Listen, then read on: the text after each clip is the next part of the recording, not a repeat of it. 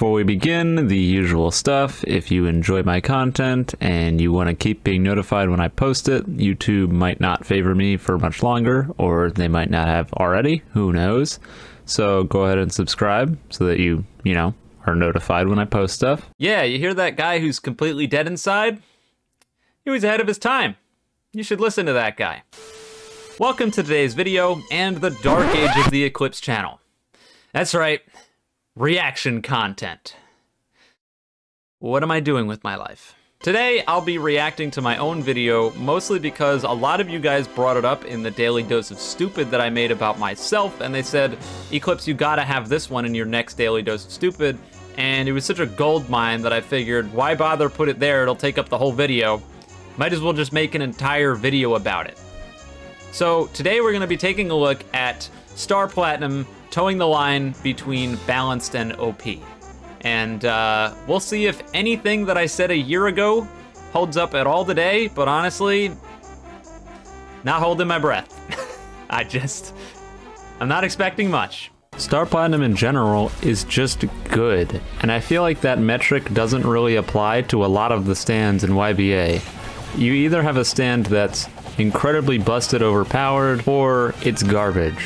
And the kind of good in between seemingly doesn't really apply to too many stands. It's not that it doesn't exist at all, it's just rare. Right, so we're actually off to a pretty good start here, I won't lie, because this much back in the day was true. And if you saw this video today, or if this is your first time seeing this video and you weren't around back when I made this, you'll probably be a little bit confused, because nowadays you can pick up just about anything and you could probably do all right, and everything's got a halfway decent moveset with some usable moves. And for the most part, as long as you play your cards right, you can do well with just about anything. But back in the day, not so much. You really only had a choice between something that was ludicrously broken or complete garbage, and there really wasn't much in between there.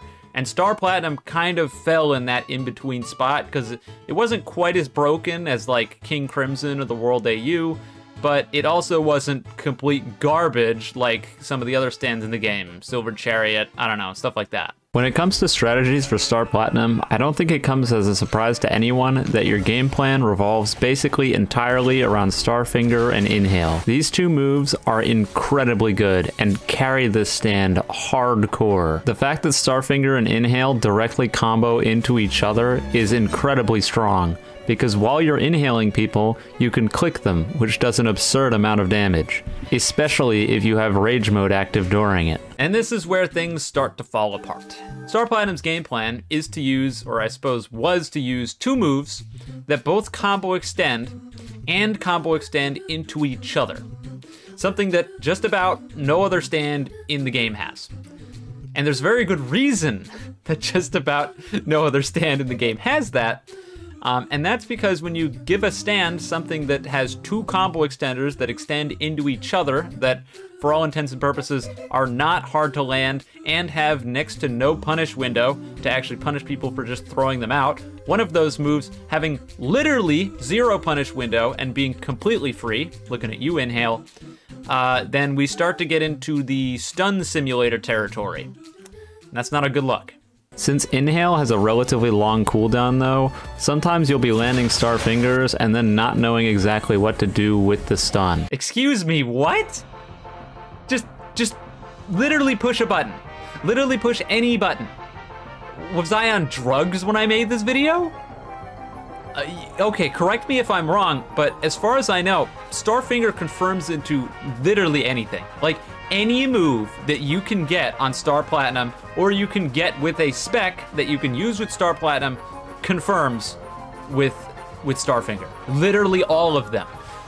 So, what do you mean sometimes when Inhale's off cooldown, or on cooldown, you don't know what to press? You don't know what button? Any of them. Literally anything. You could just smash your keyboard and congratulations, you've punished. Good job. I don't know. The thing about Star Platinum is that it's a very, very unga-bunga run in there and press a bunch of buttons to get damage. And so it heavily encourages you to just hold forward and press buttons, but unfortunately, a lot of the time, this can just get you killed, as the current meta of YBA is not unga-bunga hold forward, it's run away and chuck projectiles. You know what? This is another one that's pretty true for the time period, and people that weren't around back then are probably not really going to get this, or they're just going to be confused, or they're not going to be able to comprehend the way things were back then because of how the way things are now. For all intents and purposes, you could do the same kind of gameplay style that's played today, back when I made this video, but nobody was really doing that because it just wasn't popularized as a strategy yet. So people just didn't. It's the way it was. Basically, the main thing that I'm referring to is the World AU, because the World AU back then, oh boy, it was broken. It was a horror story, and I'll tell you about it right now. The World AU, when this video was made, had uncancelable, unblockable knives with a lower cooldown than they have today, which is probably pretty hard to believe, but it's true. So in other words, if they pressed their knife key and you were far away, you just had to accept it and try to dodge out of the way. And if they were up close, you just got hit. That's it, you got hit. Like, what are you supposed to do? You can't cancel it, and you can't really get out of the way because you're right on top of them. So you take damage, is what it is. They could do this constantly, on top of having a chop, which is basically Starfinger with less range, and having Smoke Grenade, which they could use to zone you out whenever they felt like it, and hit you on the ground, but not very many people did that back then. Now people do it all the time, obviously. And Time Skip, which is the best movement tool in the game, undisputed, I think. And a Rage Bar, which makes it so that when you're just playing the game, suddenly you can press a key on your keyboard, and you do more damage and take less damage. You're just winning because you were playing. I don't know, you just can. And you had a time stop. So, like, just absolutely colossally broken. And so when you take something like that and you compare it to something like Star Platinum at the time, maybe you can start to see why I thought that Star Platinum was more balanced, or at least pretty balanced, because that wasn't. Now we get onto the topic of the Rage Bar, which is one of Star Platinum's best tools, hands down. Star Platinum's Rage Bar is incredibly powerful. People heavily, heavily, heavily underrate how strong Star Platinum's Rage Bar is. Combined with Haman defense and your Rage active, you take very little damage while dishing out tons of it.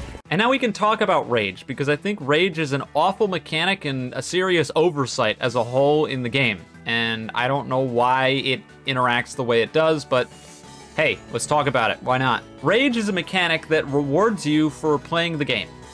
That's it. You just play, you attack, you take damage, and then you can press a key on your keyboard, and you have an objective advantage over the enemy. You do more damage, you take less damage. Just because. Now I get it. They wanted Rage to be in there so that you couldn't just time stop at will. But I would almost make the argument that being able to time stop at will would be less broken than being able to just start winning the game by pushing a button. I mean, you've got win button number 1 or win button number 2, and which is the lesser of two evils? Well, instead, you got both win buttons anyway, because by playing the game, you fill up a bar, and you can press your win button to get less damage taken and more damage dealt out, and then you can press the other win button to time stop at the end of it anyway. So, I don't know, it's just really odd to me, and always will, that stands like the World AU and the World needed the Rage Bar because time stop, but stands like King Crimson with Diablo being like Angry Man himself don't get angry at all. They don't get a rage. They don't deserve it because they don't have a time stop. Like, I'm not saying King Crimson should have had or should have rage. It shouldn't. But like, rage as a whole is just, it's really whack when you consider that some stands that just have far worse kits don't get an extra win button, basically. Time skip dash Starfinger is really, really good unless you're going up against somebody that's actually competent at the game. Thankfully, YBA, for the most part, you will not be playing against people who are all that competent. So 99% of the time, you can get away with time skip dash Starfinger and net yourself easy stuns, combos, and kills. And here's the thing that basically shaped this entire review, and I ask that you seek to understand in this scenario. Because the reality of the day is most people playing back then, and probably most people now too, they suck. They're terrible. I don't know what else to tell you. And because most people suck and they're terrible, it makes trying to figure out what things are good and what aren't without using them extensively by yourself kind of hard. And if you look at the gameplay in the background, if you go back and watch this whole video through, you can see that I suck. This is terrible gameplay. It's awful. I have Inhale ready to go pretty often and I just don't use it. I try to go for extra damage on Starfinger combos and then I just drop it, don't get anything, and get punished for landing a move because I'm an idiot. And the reality is most of that gameplay that you're seeing, that's how people played this back then. Like that's the way it was. So because that's the way it was hard to see how oppressive some of the moves could have been because you just don't really run into that many people that are actually that good. And so when you were like me back then, uploading videos like every day, streaming like every day, you didn't really have time to go through and think really hard about how to lab out the best Star Platinum combos and just how stupid the moveset really was. You just looked at what other people did and looked like what you could do, and you were like, well, I mean, it doesn't seem that bad. I don't know what people are all upset about. So this video is going to come out, and I think there are going to be a lot of people that are disappointed on my take on it. Just can't imagine why. Because every single person practically anywhere that suggested this to me has been like, complain about how Star Platinum's broken. Star Platinum, it's so overpowered. They really need to nerf Star Platinum. And frankly, I'm not one of those people. I meme around with my friends a lot and affectionately call Star Platinum Sweat Platinum because anyone still hanging on to this stand didn't get Star Platinum the world. And as funny of a joke as that is, I really don't think that this stand is quote-unquote overpowered. It's just not. That's the argument, by the way. The number one argument in this video about why Star Platinum is balanced and not OP like everyone said it was is because it's just not. Trust me, bro. Just take my word for it. It's not. I mentioned some other stuff later, but yeah, that's the biggest one. Trust me, bro. Not OP. The interesting thing about Star Platinum is that I feel almost like it's a baseline for how all the stands in the game should be. Here's the deal.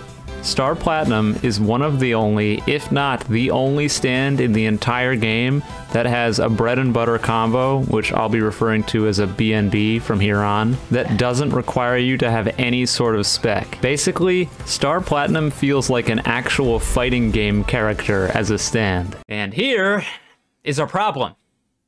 Hey Matt, how's that super cool traditional JoJo fighting game doing right now? Interesting.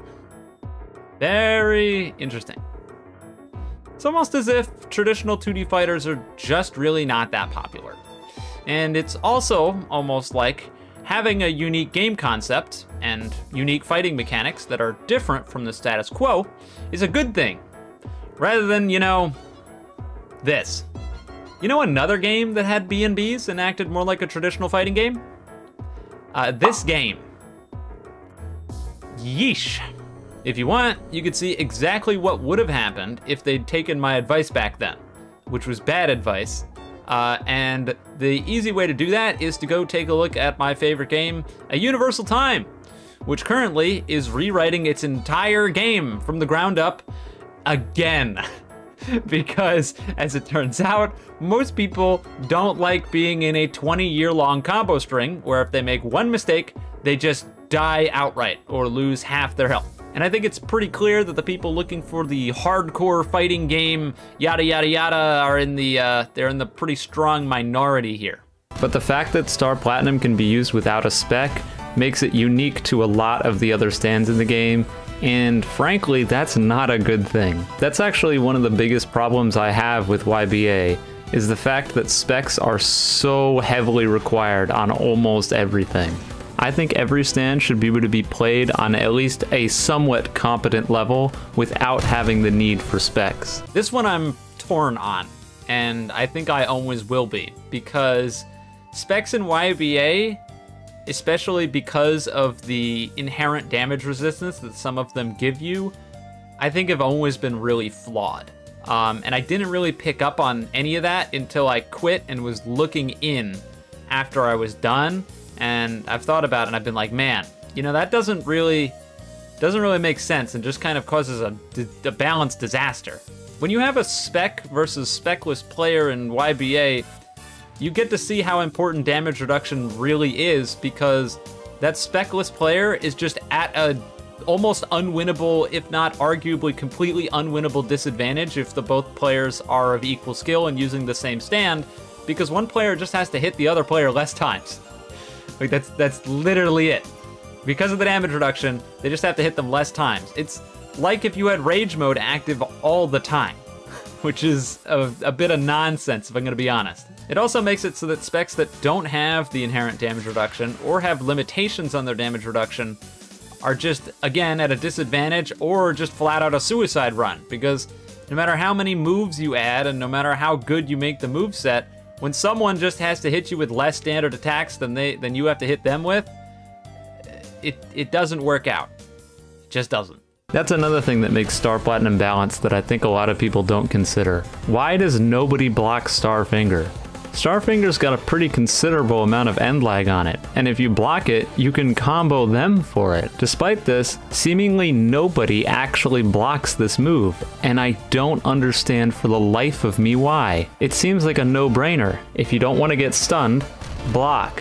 But nope, people just get hit by this consistently, over and over again. I'll never understand. So the first thing that was touched on here is about the fact that nobody blocks Starfinger, and that was true then and it's still true now, where people just don't block it. But in terms of Inhale, I don't talk about it too much, and actually looking back on the footage, I kind of forgive myself for not talking it that much, because it's broken. It doesn't work. You can see it in the actual clip that I was talking over right before I started talking now. I'll throw it up on the screen. But lots of people probably joined after Star Platinum's Inhale was made significantly more consistent. But what you might not know is that before that, it wasn't consistent at all. You can see in this clip that I'm inhaling somebody and they're getting inhaled and then they just block. They just choose to block, they just can.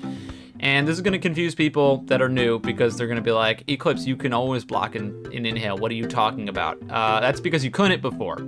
If you weren't around, you couldn't before. If you got inhaled, you couldn't do anything. It was just a standard stun. No blocking, nothing.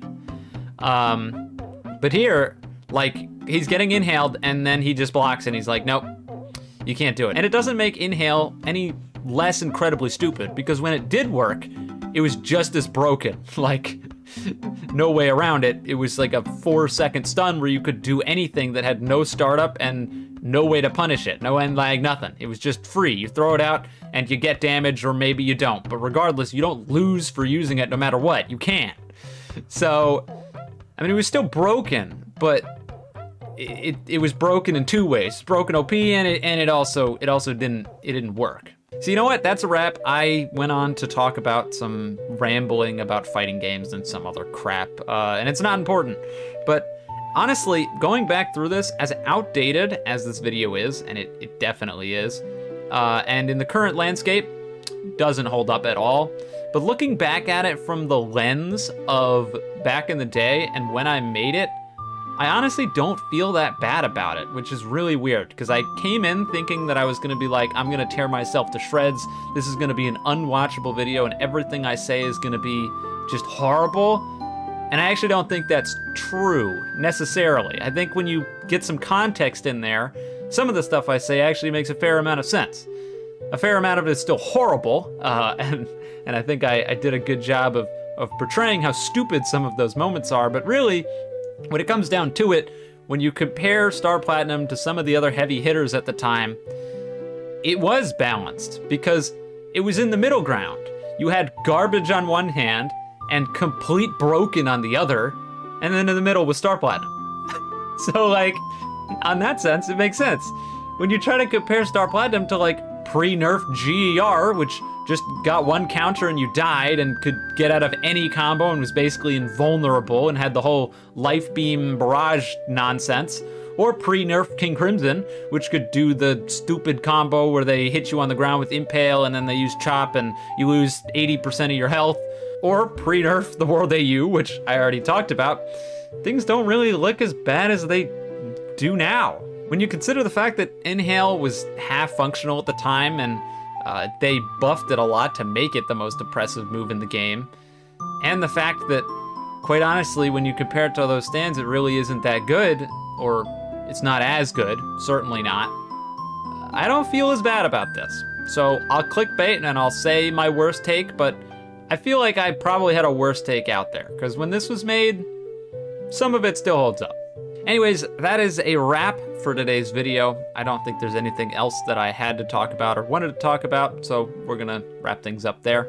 If there's any other videos that I made that are just awful and don't hold up and you think I can make fun of them, feel free to let me know in the comments or send them to me on Discord and I'll take a look.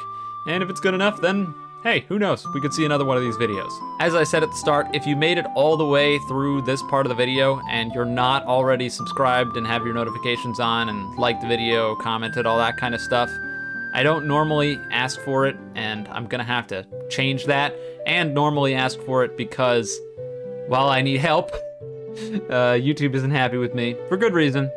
And you guys need to bail me out, so thank you in advance. Anyways, that's all. So if you enjoyed, have a wonderful day or night wherever you are, and I'll see you guys next time.